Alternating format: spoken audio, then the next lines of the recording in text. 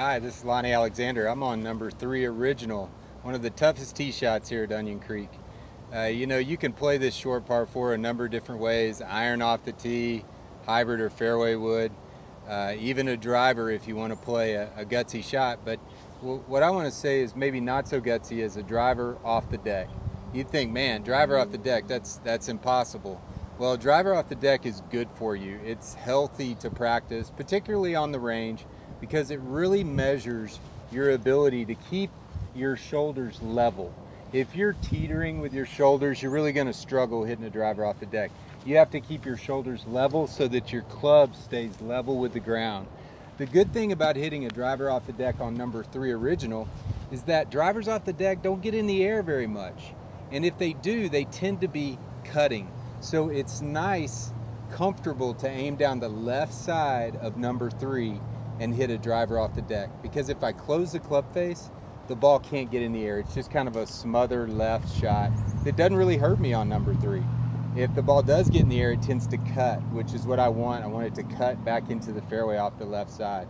So I'm actually aiming this pretty much down the rock wall when I'm setting up, and I'm going to do my best to make a smooth swing and keep my shoulders level.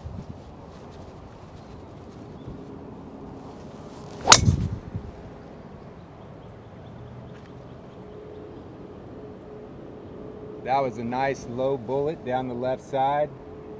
Took a kick off that mound on the left and right in the middle of the fairway. Nice low trajectory.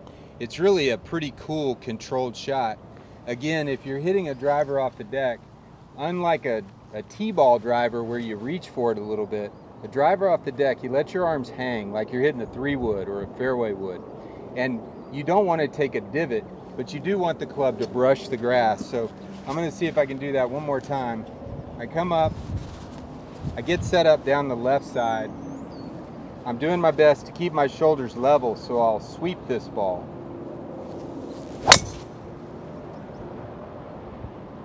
Did it again. Little bullet right down that left side. I love it. I hit both of those shots with no divot, yet I still got that nice sweep of the ground. It definitely takes some practice to brush the ground with your driver, but the nice thing is that trajectory stays low. So the keys to hitting a driver off the deck: make sure you let your arms hang, work on your shoulders being the catalyst for staying level with the ground, and don't overswing. Some people call this a stinger.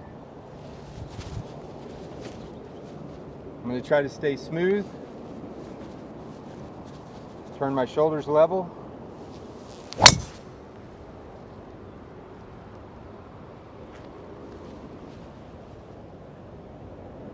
Got 3 balls in the fairway.